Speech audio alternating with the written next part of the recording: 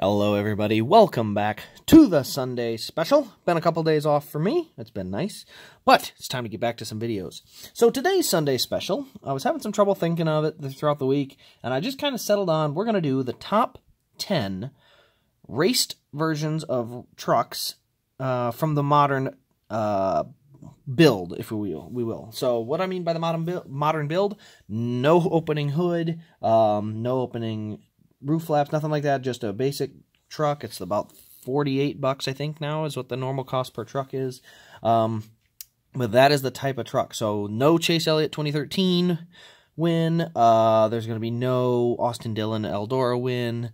You know, that die-cast version of the truck is not included in this, but it would be 2017 Chase Elliott and this year's 2020 Chase Elliott. So that's the type of die-cast truck we're talking about. We're talking about the new version, just like they have the Xfinity series from Gold to whatever the old version would be, the ARC style. So, but anyway, we're going to do the top 10. We're going to start, though, with an honorable mention.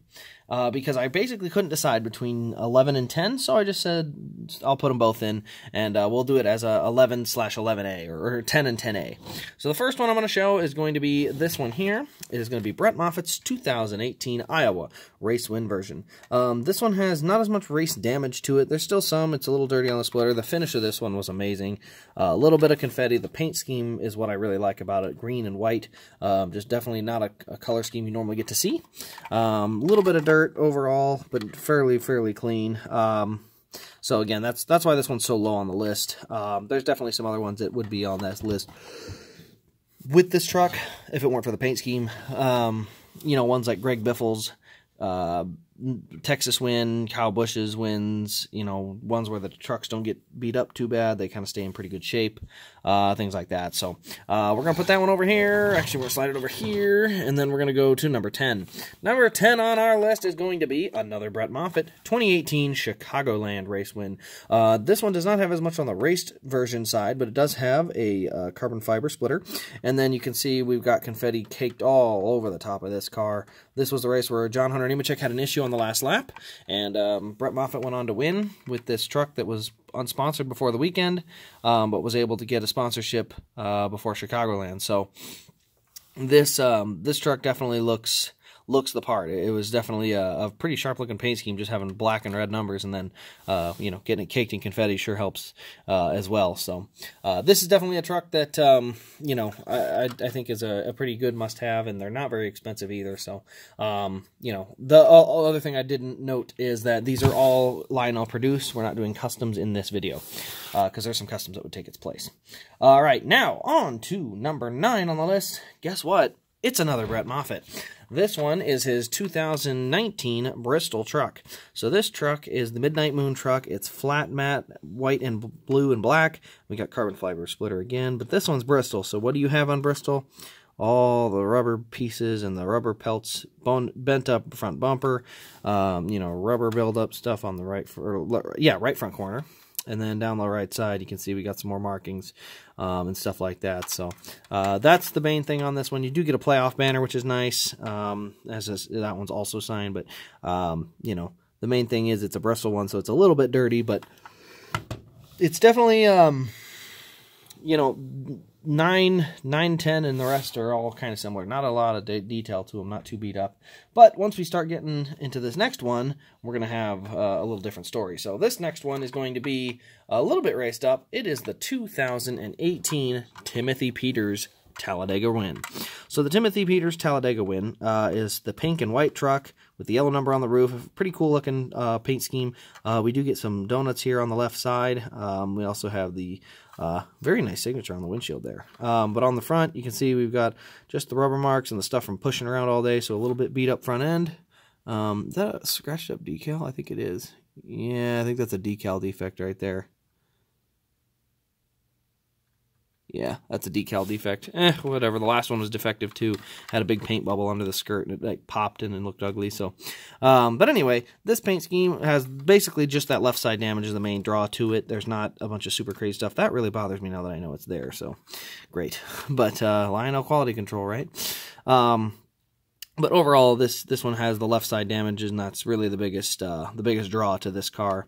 But still a very, very sharp truck. I may have to do some tweaking on that front end if I want to get it looking good again. All right. Anyway, let's get on to number 7 on this list. Number 7 is going to be a runner-up finish from Daytona this year, Jordan Anderson. So this truck has one little donut mark. You can see it looks like it's dented right here because of the way that they decaled it, which, by the way, looks amazing. They did a fantastic job with that. The front end is got kind of the raced rubber and junk on it. Right side, we got the burned up tailpipes. Overall, he kept it pretty clean. The paint scheme is big. Also, it's Jordan Anderson. We finally got a Jordan Anderson truck. So, the main draw to this one is going to be the donut marks here on the left side, and then right up there on the right front, or the left front, and then the left rear are the two draws on this one. K-Seal getting their truck out there, but that's definitely the biggest draw to this one, is having those marks, and then obviously the paint scheme and the fact that it's Jordan Anderson is what puts it at number 7? Yeah, 7. Anyway, let's go ahead and get on to number 6, and that is the car he lost to in that race, unfortunately. Unfortunately for the losing part, but the truck itself, this truck is Grant Enfinger's Daytona Win. So this one here is going to have some blue around the left, or the left front here from going through the grass and getting the blue paint all over. The paint scheme is top notch. This is one of the cooler paint schemes. I really like it. You got Champion, we've got Ride TV, we got American Ethanol Ring, all that fun stuff. But the main stuff for damage is, as I said, it's on the tires. You can see the different marks on these tires here. But then you go to the front end, looks pretty good. Signature up there, but on the right side, this is where it gets good. We got some dirt up here, we got some donut marks, a little scrape right there on the number. You can see the Goodyear's kind of getting rubbed off the left front, or the right front and the right rear a little bit. As I said, this one, basically, it's a little bit better paint scheme than Jordan Anderson's with about the same amount of race damage is the best way to put it. And that's what puts it up here. So I really like this paint scheme. It's a very sharp scheme. I was going to get it regardless. Luckily he won, so I ended up getting the raced version instead, which was not a bad move for me. Now we're getting in to our top 5. So in the top 5, I'm going to let you know right now, 4 of them are Eldora wins. I wonder why. Including our number 5 spot, which is Stuart Friedland's 2019 Eldora race win. You can see the windshield all covered in the mud and the, I think it's supposed to be dew, but you can see it all over the windshield. He's got his signature on there. Gander Outdoors, you see it on the roof. We got the Chevy cams. Number 52 there. You can see a little bit of a dent here on the left side door. You get to the nose of the car. You can see the dirt kind of up along the nose. You do also get dirt tires on this. So on the right side, you can see on the right rear corner where he's got the mud slung up there. Underneath, you do have the dirt tires, as I said. And then overall, it's by far the cleanest of the Eldoras, but the cleanest Eldora still looks pretty darn good, especially with that windshield. So the windshield on the left side of the main draw for this one, plus it's the only Stuart Friesen truck that's been out, kind of like the Jordan Anderson. But that's what puts it in at number 5. Number 4 is our last non-Eldora car. This is a car that I got to see in person, the 2019 Ross Chastain Kansas Win. So this truck is dirty because somebody was leaking oil everywhere, and you can see it all over the right side of this truck. Look how dirty that right side is. Look how dirty the nose is. The hood is really dirty. Also, it's caked in confetti from the windshield on back. You can't even hardly tell what's under it. And then you also have here where the hot water was spraying out because he was overheating, and it was kind of decolored this part of the truck here. So that's another part of it, but you can see overall this truck is just extremely dirty. It's all because of the oil that was getting laid down by somebody early in the race, and it left a lot of trucks real dirty by the end of the race. And so that's what puts it up here. It's the confetti mixed with obviously that watermark, which is pretty cool, and then just loads of oil / rubber buildup that ended up on this truck. Because you normally get marks, but it's never this bad or this much. The reason you have this much here is just, as I said, because there was somebody laying like oil down earlier in front of all the leaders and ended up leaving a lot of marks on cars. So that's what brings this car in at number 4. Now we're going to go to our number 3 spot Our number 3 spot on the list today is going to be an Eldora win. It's going to be a Ford Sport truck, and it's going to be Matt Crafton. This is the Matt Crafton 2017 Eldora race win. You can see on the front, it's all dirtied up. On the nose, you can see the dirt. Pretty clean windshield. The left side is fairly clean as you go down. You can see the rims are kind of dirt in them. But the right side is where most of our good stuff's at. You can see we got some tire marks. The right front is all dinged up or rubbered up, and then down the left rear or the right rear, you can see some of the tire marks, little scrapes with the wall there, which is just a good deal for any of these Eldoras, is that they kind of seem to scrape the wall a few times here or there. So you can see all those marks there. You can see a little bit of markings on the rear bumper, not too many, but the main thing is our right side is dirty, the nose on the car is dirty, and then the bright yellow here allows a lot of that dirt to show, which is what brings it in at number 3. So on to our number 2 spot. We're going to go ahead and take a look at another Eldora win. This is the Chase Briscoe 2018 Eldora race win. So on this truck, you see we got the signature there, but overall the paint scheme is a very, very good looking paint scheme. The left side is clean as could be. Kept it real, real clean there. But the right side is a different story. So on the right side, you can see we got a donut mark on the right rear. Also along the wheels here, we got no Goodyear left on that tire. We got marks all down this right side, and then up on the right front as well. This is where he got into Grant Enfinger and basically walled him coming out of the corner.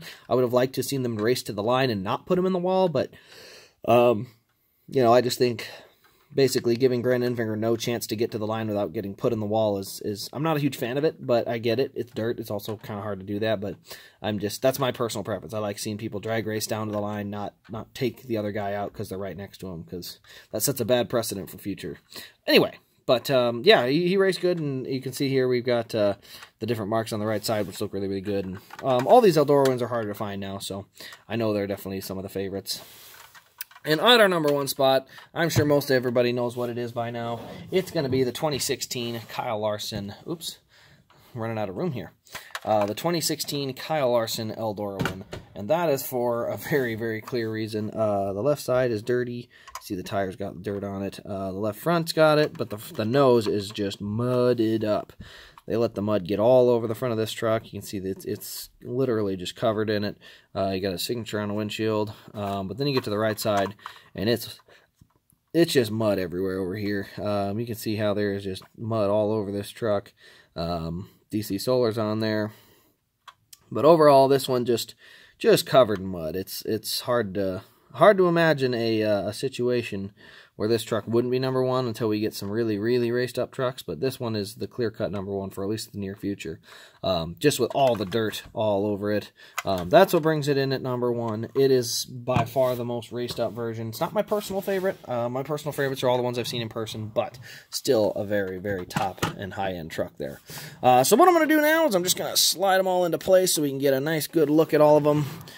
In order from 1 to 10/11, because again, there's 2 at number 10, so it's a top 10 with a 10A or so. We'll go with that. We'll do the math thing where it's 5 math problems with 5 parts per question, which makes it way worse.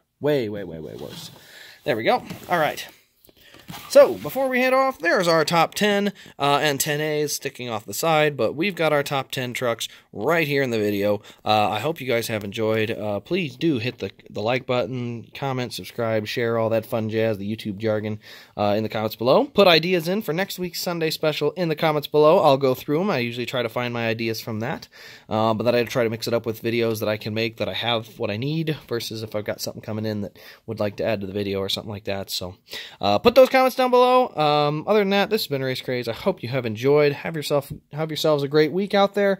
And this, yeah, that'll pretty much wrap it up. Yeah. So, thanks for watching, and we'll see you in the next diecast review.